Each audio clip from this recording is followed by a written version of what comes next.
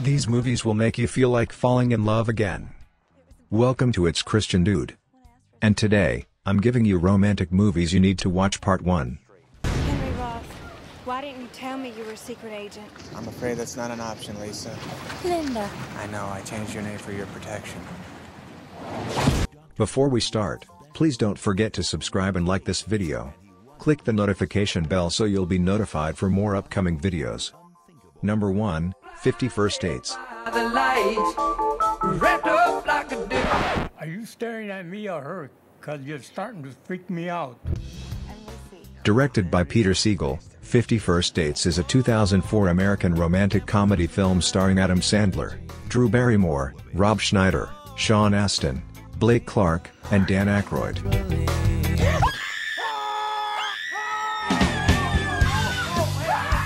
It follows the story of Henry, a womanizing Marine veterinarian who falls for an art teacher named Lucy. Realizing she has anterograde amnesia, he resolves to win her over again each new day. Just in time for Valentine's Day, 50 First Dates is a spin on the Groundhog Day notion of a day that keeps repeating itself. This time though, the recycling takes place entirely inside the mind of Lucy Whitmore, who was in an accident that caused short-term memory loss.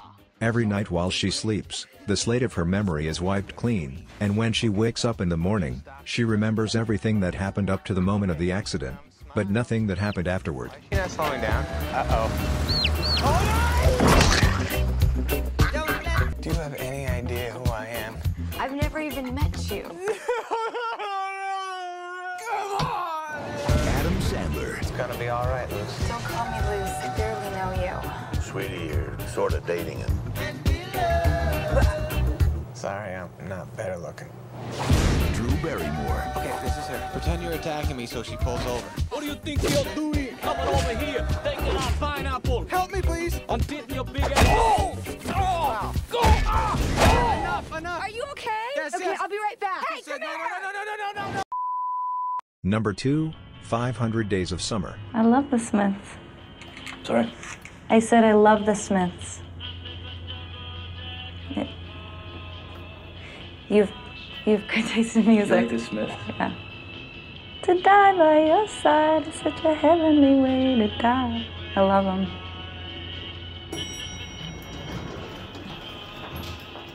Holy.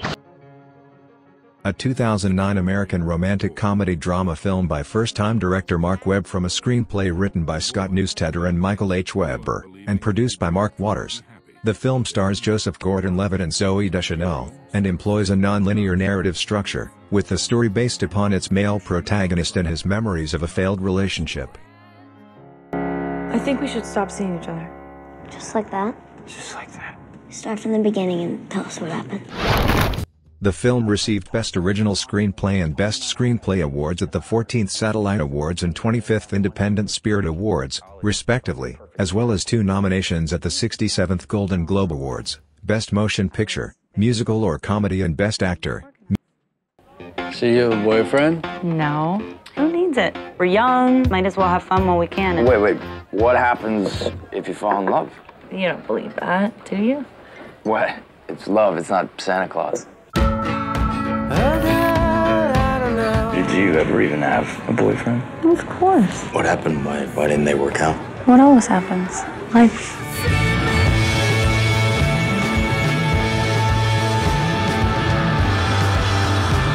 So get over her. I don't want to get over her. I want to get it back. Number 3, A Walk to Remember. Wake up. This 2002 American coming-of-age romantic tragedy film is directed by Adam Shankman and written by Karen Jansen, based on Nicholas Sparks' 1999 novel of the same name. The film stars Shane West, Mandy Moore, Peter Coyote, and Daryl Hannah, and was produced by Denise DeNovi and Hunt Lowry for Warner Brothers Pictures. Hey, Carter. So I'll see you after school? In your dreams. A Walk to Remember is a love story so sweet, sincere and positive that it sneaks past the defenses built up in this age of irony. It tells the story of a romance between two 18-year-olds that is summarized when the boy tells the girl's doubtful father, "Jamie has faith in me. She makes me want to be different. Better." After all of the vulgar crudities of the typical modern teenage movie, here is one that looks closely, pays attention, sees that not all teenagers are as cretinous as Hollywood portrays them. Maybe you inspire me. Sounds like bull. Which part? All of it. Well, it's not. You know, I was getting along with everything fine. I accepted it, and then you happened.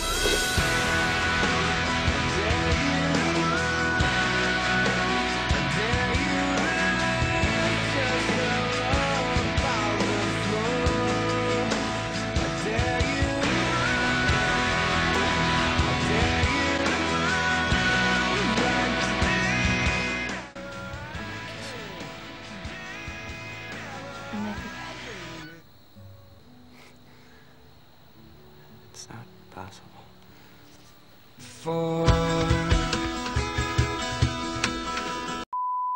Number 4, About Time. My name is Tim, and this is the year that would change my life forever. Happy New Year! Happy New Year! I just didn't know it yet. About Time is a 2013 British romantic comedy drama film, written and directed by Richard Curtis, and starring Domhnall Gleeson, Rachel McAdams and Bill Nye. The film is about a young man with the ability to time travel who tries to change his past in hopes of improving his future. As sweet, familiar and reassuringly bland as rice pudding, Richard Curtis' About Time evokes a sense of déjà vu, not least for anyone who's seen The Time Traveler's Wife, a conceptually similar love story that also co-starred Rachel McAdams. I'm Tim. I'm Mary. It's my mother's name. I remind you of your mother? Obviously, I should have thought this through more.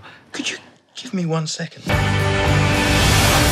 I'm Tim. I'm Mary. I love your eyes. Do you? I love the rest of your face too. Haven't even looked further down, but I'm sure it's all fantastic. I'm sure it'll be better next time. Well done. Some people make a real mess of it the first time. Amateurs. About Time is a comedy about love and time travel, which discovers that, in the end, making the most of life may not need time travel at all. Make your life the way you want it to be. Time catches up to all of us. My son. My dad. Try to live every day as if it was the final day of my extraordinary, ordinary life. I hope I see you again. You will. My whole life depends on it. Lan Kwai. Lan Kwai Fong. I can walk you there. Number 5, Already Tomorrow in Hong Kong. Already Tomorrow in Hong Kong is a 2015 romantic drama film written and directed by Emily Ting and starring real-life couple Jamie Chung and Brian Greenberg. The two of them set out into the neon gleam glamour of Hong Kong on a night-long walk and talk. Their bantering conversation has all the markings of a successful, albeit accidental, first date, punctuated by sightseeing. Are you hungry? I'm always hungry. All right. I'm gonna take you where the locals eat. I was really hesitant at first, but this is really good. It's gonna drive me crazy. I think I got it. There you go. Hey, to eat politely is not to eat at all. Meandering through nighttime streets pulsing with energy and possibility, they fall into a winding and carefree conversation, buoyed by an undeniable attraction. As effervescent as a perfect first date, Emily Ting's charming directorial debut takes full advantage of the chemistry of its leads, the playfulness of their exchanges, and the magical landscape that is Hong Kong at night. On our way back to the airport, we can catch him. You know we won't. Yeah, probably not. Number 6, Before Midnight. And how did you two meet? We met about 18 years ago. We sort of fell in love. And a decade later, we ran into each other. No. You wrote a book, and I read about it and went to look for it. Oh, that's pretty romantic. Richard Linklater's trilogy, comprised of Before Sunrise, Before Sunset and Before Midnight, is Michael Apted's documentary series, for love-stricken cinephiles, returning to the story of Jesse, Hawk, and Celine, Delpy, every 9 years. Linklater introduced us to the couple when they were 23 years old and had smooth and youthful faces full of dreams and hopes. It returned to find them slightly older and wiser at 32. In Before Midnight, they're 41. They have wrinkles and seem tired and worried, yelling at their children to not go too far while swimming in the sea. Before Midnight is quiet, shrewd and sparse. It is unassuming and unafraid to poke fun at its own sporadic pretentiousness. It was filmed in the home once owned and inhabited until his death by Patrick Lee Fermor and his wife Joan. Built in Kardamili, on the Peloponnese coast in southern Greece. I assure you, that guy you vaguely remember, the sweet romantic one that you met on a train? That is me. Number 7, Dear John.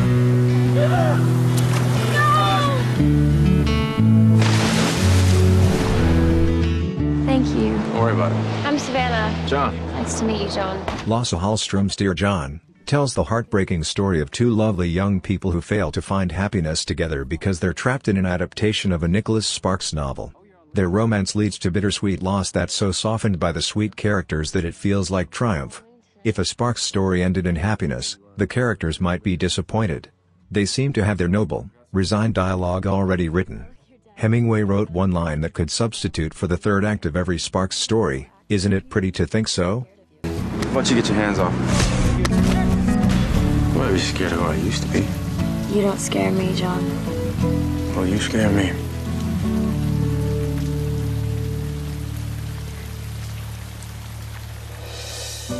I gotta go back.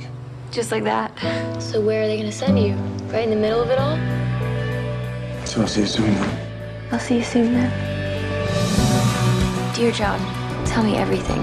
Write it all down. That way, we'll be with each other all the time, even if we're not with each other at all. It's a full moon here tonight, which makes me think of you. Half a world away. Letter number 8. Letter number 33. Dear John. I miss you so much it hurts. It tells a story of John Tyree, a young soldier home on leave, and Savannah Curtis, the idealistic college student he falls in love with during her spring vacation. Over the next 7 tumultuous years, the couple is separated by John's increasingly dangerous deployments.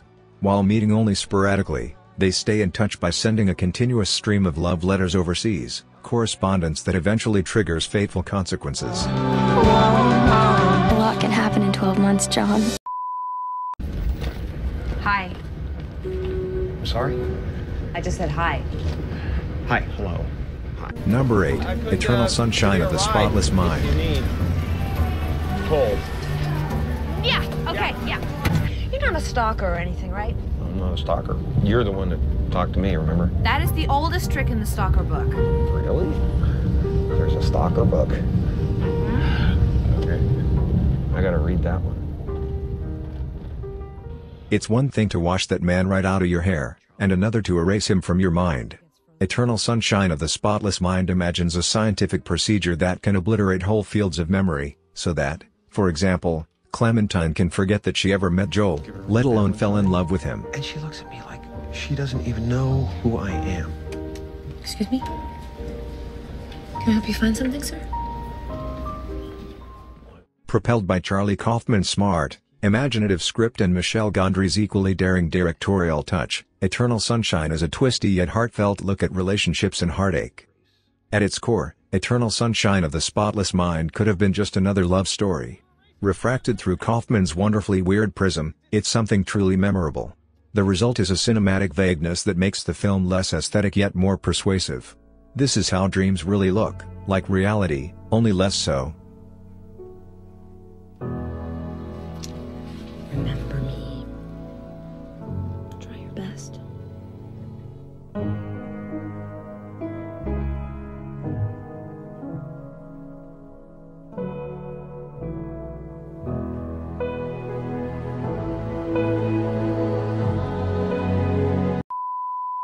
Number 9, Everything Everything. This is my whole world. My nurse, my mom, my sickness. I'm 18 and I've never been outside.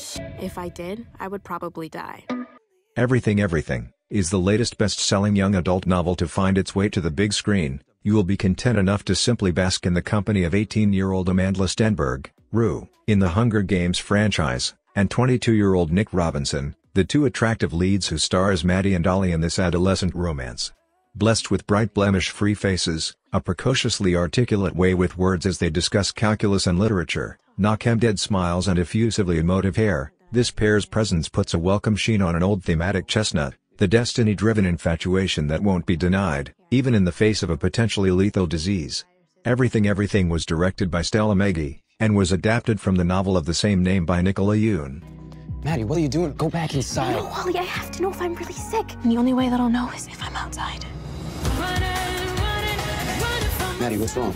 I'm messing up your life. My life is better with you in it. Madeline, you're all I have left. I can't lose you. I'm willing to sacrifice everything just to live one perfect day.